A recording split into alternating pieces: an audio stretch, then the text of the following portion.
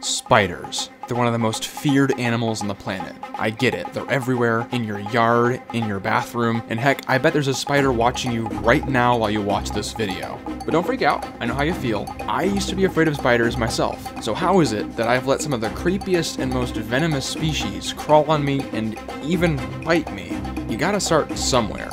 Today, I want to show you a spider so special and so unique, it will change the way you see spiders for the rest of your life. I'm headed out in search of one of my favorite species of all time, the bold jumping spider. What I'm basically scanning for here are big, dark shapes. See, bold and regal jumping spiders like nice, flat, vertical surfaces like this.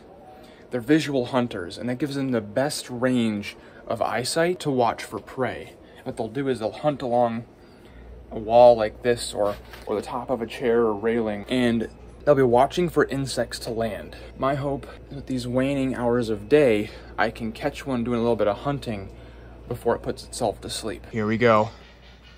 Right here on my front porch. I don't know if you can see her. Look at that. Huge jumping spider. That is a bold jumping spider, big female. This is an extremely special animal. Look at this. Hi, sweetie. How you doing? This is one of the few spiders that I can actually easily get her just like this. Hi. Come on. Come on. There you go. Oh. Look at that. Look at that spider. That is incredible. These are pretty big spiders, and believe it or not, they're one of the two biggest jumping spiders in North America. The only one bigger than this is the regal jumping spider, which looks a little bit different, usually a bit hairier and a lot more white patching and banding. Like most of the Phidippus jumping spiders, look at how blocky and chunky they are. With those squat little legs, big ol' eyes, they really aren't that menacing looking compared to other types of spiders. Wolf spiders, fishing spiders, tarantulas, they're huge, hairy with big ol' fangs, tiny little eyes. A lot of them have very skittish movements, which can freak a lot of people out if they're not comfortable with spiders. The bold jumping spider is one of the most interactive and curious spiders on the planet. These little creatures will walk all over your hand, stopping to examine you, or simply just sit there and clean themselves. Once you get past their 8 legs and many different eyes, they're actually not unlike tiny little cats. They're fuzzy, they've got big ol' eyes, and they're generally just curious about their environment. The confidence that these animals demonstrate is actually where they get their name. In the animal world, describing something as bold means that it's confident and generally unafraid, but it does not mean aggressive. You would be hard-pressed to find a less aggressive spider than the bold jumping spider. As soon as they realize you're not a threat, rather than bite you, they'll actually kind of patrol over your hand and hunt for insects. So if you're in an area with lots of mosquitoes, having a jumping spider might be to your advantage. A super popular cartoon, Lucas the Spider, is actually based on this exact species that I'm holding right here. And Lucas the Spider has been a great ambassador helping people overcome their fears of spiders all across the world. And you can see why they picked the bold jumping spider to represent a cute animated character. They basically are cute animated characters in real life. The way they move, the way they look, they almost don't look real. She's just kind of wandering around, occasionally stopping, wiggling her little pedipalps as if she's processing the information.